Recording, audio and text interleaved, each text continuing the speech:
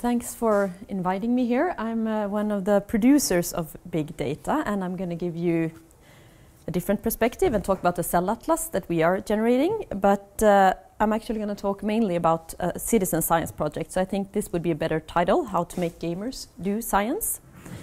But to start out, I will give you the background of the biology that we're doing. And even though you're not biologists, I'm sure you all know the central dogma of molecular biology. We have DNA that encodes proteins. Proteins are the molecules that perform the function in our bodies. And, well, since I study proteins, I think they are very, very important proteins. They're also the targets of the majority of all drugs on the market. And about 15 years ago, Bill Clinton announced that we've decoded the book of life. We have about 20,000 genes, and we've sequenced the genome. And even though this is 15 years ago, we still don't know the function of more than half of the proteins that these genes code for. And when you study genes, you can just take a blood sample and study the genes because they're more or less conserved across all our body. But the genes that are expressed, so the proteins, will differ from different parts of the body, different samples. So if you want to study all human proteins, you have to sample all humans, or the whole human, and also at different time points. So it's a way more challenging project. And this is what we are addressing in the Human Protein Atlas project. Luckily, humans are also compartmentalized into functional entities. So we have ranging across scales. We have organs with specialized functions that are built up by tissues with specialized functions that are built up by specialized cells. And the cells are built up by organelles with specialized function. So the idea of the Human Protein Atlas is to make a map of where in the human body the proteins are expressed, because that gives us good clues about the protein function. And it's also known that mislocalization of proteins is also the cause of many diseases. So this is what we're trying to do, make an image-based map of the human at the different scales. So this is a huge project. It was started in 2003 and is headed by Matthias Ullén. And we're using an antibody-based approach. I'm not going to go into the details there. But so we're using different technologies, and we have a lot of different samples to try to map the proteome at different levels. So I'm responsible for mapping the protein distribution at the subcellular and cellular level, creating the cell atlas. So our raw data that we generate is images like this. This is an image from Uppsala here, from Fredrik Pontén and Cecilia Bergström's group, where we can see this protein, CD47, in brown. So we can see that it's localized to the ciliated cells lining the fallopian tube. So that gives us biological information and clues about the function. And this is the cell atlas images. So this is one cultivated human cell. The blue is the cell nucleus. The protein of interest is shown in green here. So when I look at this image, I can see that this protein is localized to the membrane protrusions. And that also gives clues for the biological function. So all in all, in the Protein Atlas, we have 13 million images like this, and all are annotated manually by a pathologist or a cell biologist. So I think that this is one of the largest annotated data sets around, and it's a very good data set if you want to do, for example, deep learning. And these, what we do with these images when we've annotated them is that we assemble all the images and our interpretations of the images into a publicly available database, the Protein Atlas. It's open access. We have about 150,000 users on a monthly basis, and we see about 5 peer-reviewed publications using data from the Atlas every day. And when I talk about the cell atlas, the Atlas actually has 4 different parts right now. The tissue atlas, the cancer atlas, and then these 2 will be merged into a cell atlas that is about to be launched in 2 weeks. So that's the atlas I'm talking about. And I will show you some more images. And just to give you some background about the biology and the generation of this big data. So we put a lot of the first 5 years, we probably mainly spent scaling up assays and doing this robustly high throughput and optimizing protocols. So we use a lot of different cell lines. We do as much as possible using robotics and automated approaches. So if anyone is interested in that, I can discuss it afterwards. And the images looks like this. So we don't only look at the protein of interest, we also use some markers. So we use a marker for the nucleus. and we use a marker for microtubules, and we use a marker for the endoplasmic reticulum. And this is very good that we have a standardized set of markers in all images for when you want to do computational image analysis. You can use these for cell segmentation, and you can look how the other patterns relate to these patterns, and so on. On top of these, we use the in-house generated antibodies to visualize every human protein. And it can look, for example, like this. So this is CD44 localized to the cell membrane here. So we generate images like this, and then I look at it, we look at it and say, this is a cytoplasmic protein.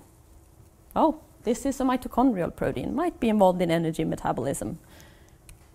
This is a protein is localized to the endoplasmic reticulum. And this protein is localized to the Golgi apparatus. A nuclear protein, such as transcription factor, might look like this. So it all comes down to pattern recognition in a way. And from a biological point of view, we actually see a lot of patterns like this. This protein, in contrast to the example before, is localized not only to the nucleus, but also to the plasma membrane. And we can see that about half of all human proteins are localized to dual compartments, and this has not been known, and it's very interesting to try to understand why are the proteins performing different functions or the same function? Could this be the reason for off-target effect for drugs, for example, unexpected effects? So this is something that is going to be interesting to follow during the next couple of years. This is another example, protein localized to mitochondria and nucleoli. Why is that? We don't know. So we prepare about 500 samples a week, generate thousands of images like this every week. And this is not our main problem anymore. Our main problem is to interpret all the information that is embedded in these images. The rough classification that I just told you, that's a very rough classification of the main organelles in the cell. So the last 5 years or a couple of years we've spent to try to refine these classifications. So now we can also describe more fine patterns. This is like lipid droplets or very rare events like the cytokinetic bridge when two cells are just dividing, or the centromeres where the cytoskeleton anchors to the chromosome during cell divisions. We get very fine spatial information in these images. We can also find more or less new structures. This is something called rods and rings. It has a few known protein components, and we have identified about 20 more. We still don't know the function of this structure, so we can still discover and try to understand new biology. But even though, and sometimes we can't really identify the structure, but we can still describe the pattern. This is different patterns of proteins in the nucleus. And likely they are performing different functions, so it would be good to try to at least, the best would be to identify these patterns, but at least distinguish them would be very good. So all in all, we're describing 30 different patterns that belong to the 13 main organelles in the cell. But still there's more. There's more information in these images. And I think one of the most interesting aspects from my perspective is when it looks like this. We can see that there's actually a cell-to-cell variation in this image. Protein is expressed in some cells, not in others. Sometimes it looks like this. Sometimes it's only one cell out of many. And sometimes it's actually spatial variation. This protein is localized to the Golgi apparatus, except in these two cells, where it's localized to the ER. And when you look closely, you can see that these two cells have just divided. So maybe this has to do with the position of the cell cycle in these static images. So that's something that we're working on, but I'm not going to present it now. A pseudotemporal analysis using computational image analysis of these static images, using the reference markers and a deep learning approach. So there's a lot of information to harvest from these images, and one way of doing that, besides the computational approach, is citizen science. And I'm sure you know what it is. There are some very nice examples of when citizen science has been gamified, like Fold It. It's a puzzle where you fold proteins. Very successful example. Another nice example is iWire, where you track neurons in the brain, also like a puzzle almost. So we figured that this is very an interesting idea, but these projects struggle with trying to recruit people to their games. So we thought that what if we could inject a citizen science task into an existing computer game? Because I think that people played, I heard the number, that people played World of Warcraft for 6 billion years in total or something. It's a crazy amount of time spent on that. So we teamed up with some other people and decided to do our version of citizen science. So the idea to inject it into an existing game was from this guy, Attila Santner, and then we came up with the idea of what to inject, a mini game. And then we teamed up with CCP Games, and a game producer in Iceland. And so it's we've integrated citizen science into an existing computer game as a seamless gaming experience, and it's a mini game for pattern recognition in microscope images. And the game is EVE Online. I don't know, has anyone played it? Not a single hand. So it's a big sci-fi MMO game with about 500,000 players and 40,000 people online at any time. And I'm going to show you the video that was broadcasted in the in-game video channel when the minigame was launched in March this year. The sudden drifter pullback to the 5 known hive systems are believed to be connected to the cellular reports that gate restrictions in those systems have been removed, clearing the path for cellular's committed to pushing back the drifter menace. The conflict has certainly taken its toll on the Amar military, and talks of the withdrawal being a reaction to Sisters of Eve, and cellular actions only adds insult to injury for the Amar. Meanwhile, Sisters of Eve has launched a crowdsourced analysis of collected drifter data entitled Project Discovery and rallied under the banner of Citizen Science Begins With You. They hope to unlock the new drifter tech so that they may be made public and shared with all. This is Lena Amber, reporting for The Scope.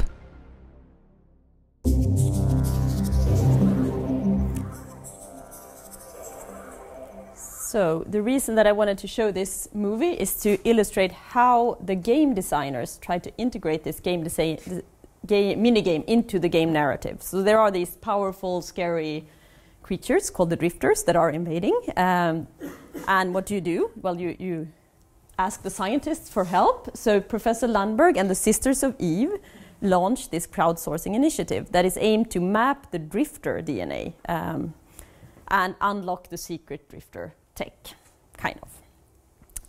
And this is the start page of the game, and you can get an introduction and you get a tutorial and everything. I'm just going to show you some screen dumps. This is what the minigame looks like. So the players get one image presented to them, and then they get a lot of example images of all the 27 structures we want them to classify. And they can read about them non-biologically and biologically, and we ask them to click on all the patterns that you see here. And this player looks at some different examples and reads about it, selects that it's the actin filament, submits the analysis, and you can immediately see that this was correct. So some images are control images, some images are unclassified, and this was a control image. And then the players also get rewarded with in-game currency. So this is very different from the previous citizen science projects where you don't get any reward like that. And there's also a lot of medals. You can rank up. You start out as a novice, an analysis novice, and you end up as a professor of analysis. And you can also get this project discovery specific combat suits and other swag. So there's a lot of game design things around the minigame.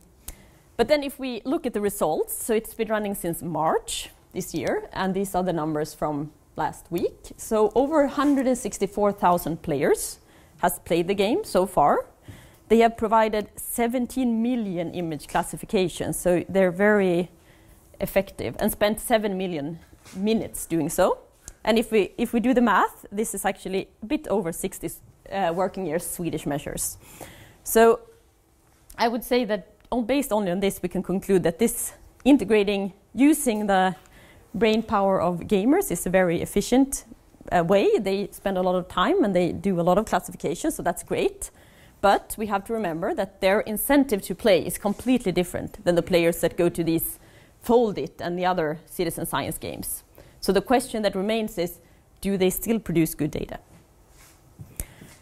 And just to give you some, so we have an accuracy score. So using the control images, we measure how good the players are. And we only use the classifications from the players that have an accuracy over a certain cutoff. And we also use hypergeometric probability for determining when to close tasks, because we ask players until we've reached a consensus. So the average number of classifications that we need per image before we reach a consensus is 14, and the average number of classifications that they provide per image is 1.4. So this is a little bit lower than the reality. And we are about to analyze the whole data set 3 times to be able to look at the consistency and so on. And the fun thing when we're doing this in game is that there's a lot of people playing the game every day, so we can make changes and monitor how they're doing more or less on a daily basis. We get rapid responses. So this is the Hamming score, since this is a multi-label problem, on a daily basis for the first 3-4 months. So this is where we started. And I just highlighted some points here that I mentioned. You can see that it's been going up and down and up and down and up, and now it's quite steady again. So in the beginning here, we started out without the control images. So the players got rewarded if they were in consensus with other players. And of course, we were expecting that they would game that system, but not this quickly as they did. So they figured this out after a few days, and we saw a drop in accuracy. And we could also follow the social media around the game, and we saw a lot of this, just cytoplasm it. So they agreed to just cytoplasm it. But luckily, we were prepared for this, even though we were expecting it to be the nucleus. So we injected these control images instead, and immediately we can see that the accuracy went up again. So they don't want to play unless they want to get rewarded for playing. That's more or less the conclusion from there. And then it went on for a while, and then when it stabilized, we asked the players, so what do you need? And they told us that, well, all the control images that you have are very nice, but then there's shitty images in the game, and we don't know what to do with them. So we made a new control set that also had super ugly images, artifacts, everything. And then we can see that this has actually slowly helped the players to do better. And now it's more or less stabilized again. So it's kind of fun when you can monitor it in such real time. And then we're not quite ready to present the results yet, since the game is still going on, but we can see this is an analysis of the first round of the data set. So they are doing quite well. Average per class precision of 74%, that's kind of good. And they are subclassifying the patterns we want them to subclassify. Most importantly, the nucleus, the nucleoli, they're finding new rods and rings, and they identify a lot of cell-to-cell variation. So they are providing good data, and it's kind of at the level of what computational image analysis have done so far.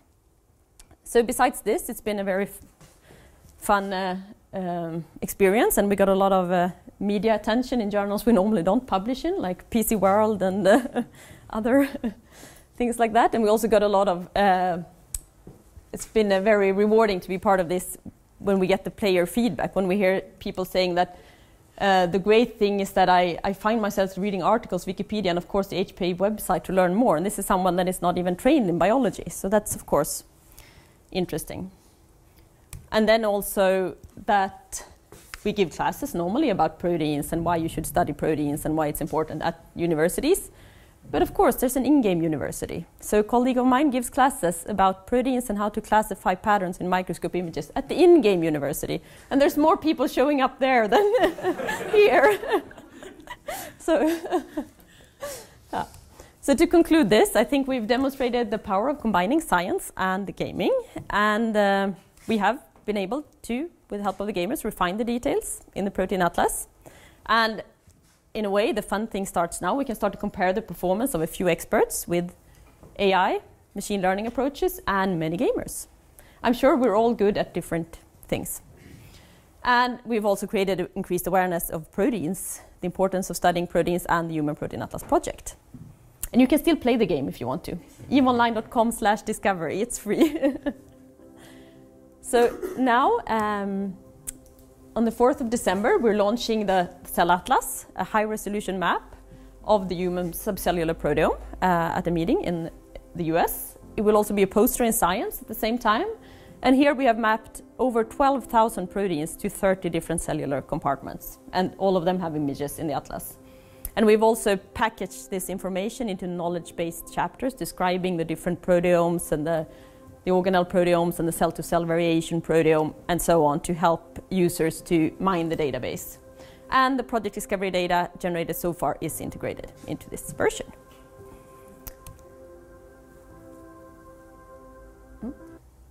So, to conclude with a more biological conclusion, I would say that spatial information is a very important parameter in systems biology, and people often neglect this. It forms boundaries in the cells of what can interact with what, so you should take this into account. And our vision is to provide a final validated cell atlas in 2023 and a holistic whole proteome model, subcellular model of a canonical human cell over the course of one cell cycle. And I'd like to thank, this is my team working at SciLife Lab in Stockholm, and all the group leaders of HPA, my group, and collaborators, and the gamers and funders. So thanks a lot.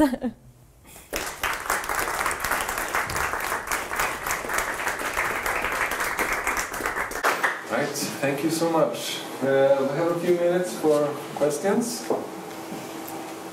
You mentioned this machine learning when you do the comparison for the accuracy. How does it goes with the gamers? Which one's better? Well, the gamers aren't really finished yet, but right now machine learning is better if we just look at one round of the gamers. But when we combine that as replicate examples, I'm not sure, actually. Because we can also change, we can hire this cutoff for the accuracy score and things like that. So we're gonna, no. It's hard to say, they're not too far away from each other.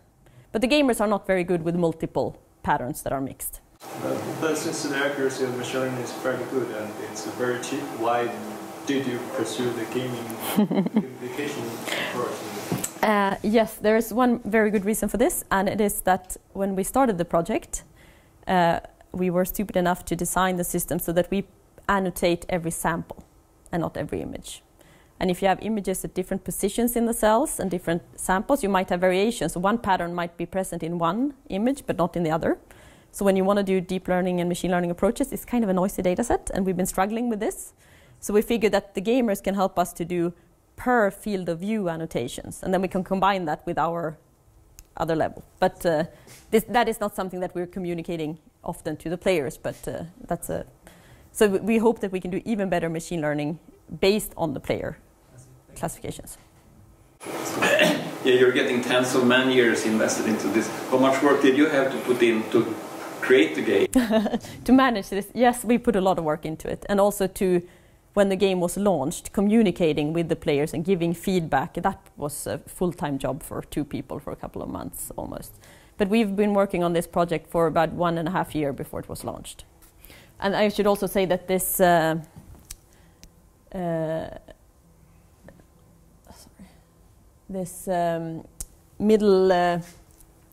the guy that came up with the idea, he created this cloud-based API, so he wants to facilitate projects like this in the future. So we are sending our images to this cloud, and then he injects the images into the minigame. So it's actually built in a way so that he can easily replace the scientific task. So we're just the first project, and it's going to be replaced by other projects soon. So I think that's also a very nice thing with it. Have you been contacted by other video game companies to create mini game in their games? Yes. There will be more.